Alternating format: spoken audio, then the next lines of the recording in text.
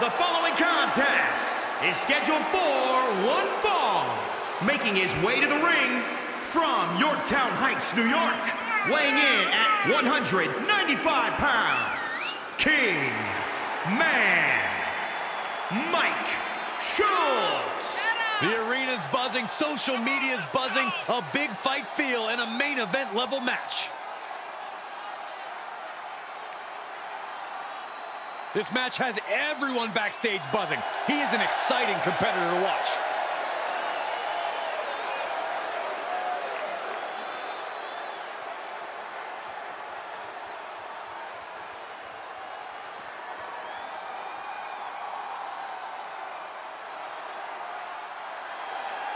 Here comes the two-time Hall of Famer. The best there is, the best there was, the best there ever will be. And his opponent, representing the Hart Foundation, from Calgary, Alberta, Canada, weighing in at 235 pounds, Bret the Hitman Hart!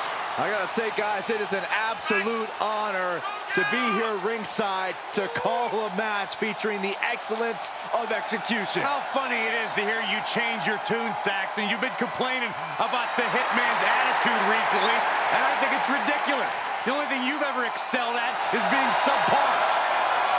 I have the utmost respect for Bret Hart, but I don't appreciate the fact that he seems to not believe that people still respect him the way they have over the last 10 years.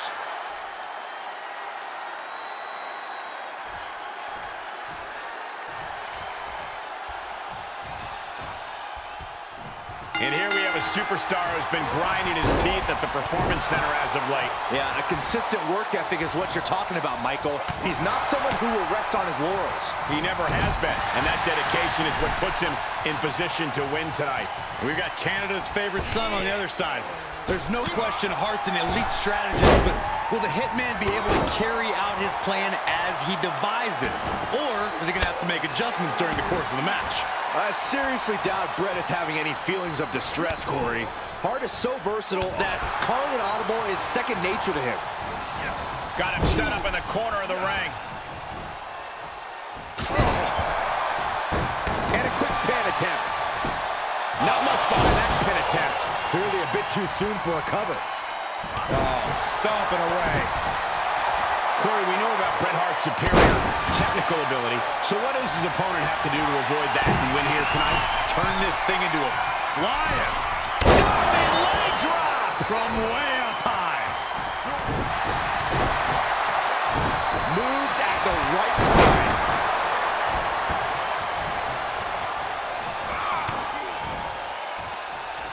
From behind, back suplex. Look at this. Targeting the arm to great effect. Shoulders down, this could be it. A kick out, and you can see the frustration starting to build. Getting that shoulder up seemed to be pretty easy. And he said, you're not getting me with that this time. Boom, what impact. He's feeling the effects of that last hit.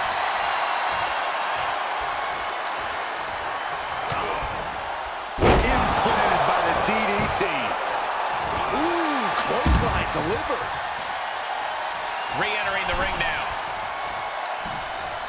Oh, wicked clothesline.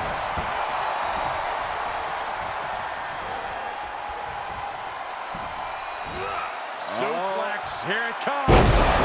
Nicely done. Quick takedown there.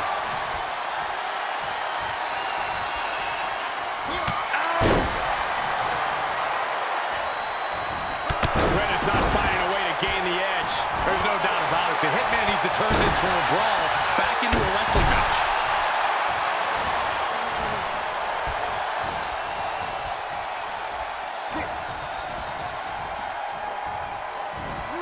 Oh, what a backbreaker. Man, just ugly impact.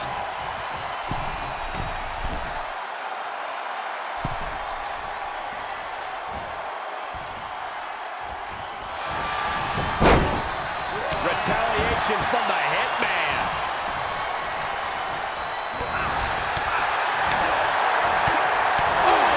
Big uppercut. Chuck to the outside.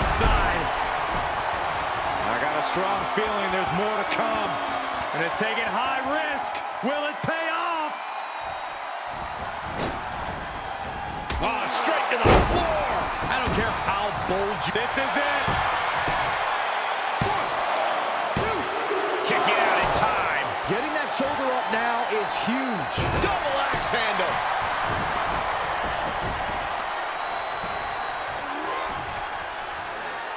He's been put in a bind. Tossed a substantial distance. He's getting pushed out into the defensive. Well, all things considered, Cole, it's not a bad condition to be in at this point in the match. The stomp in every single part of his body. Up high. Comes down with force. Cover. 1. There's 2. 3. And that will end it.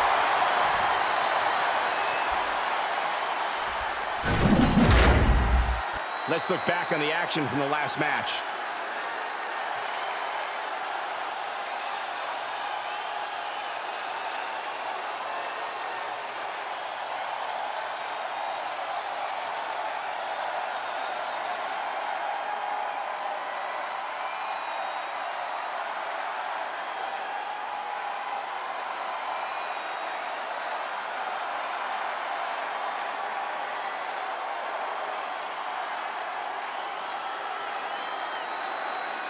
Here is your winner, King Man, Mike Schultz.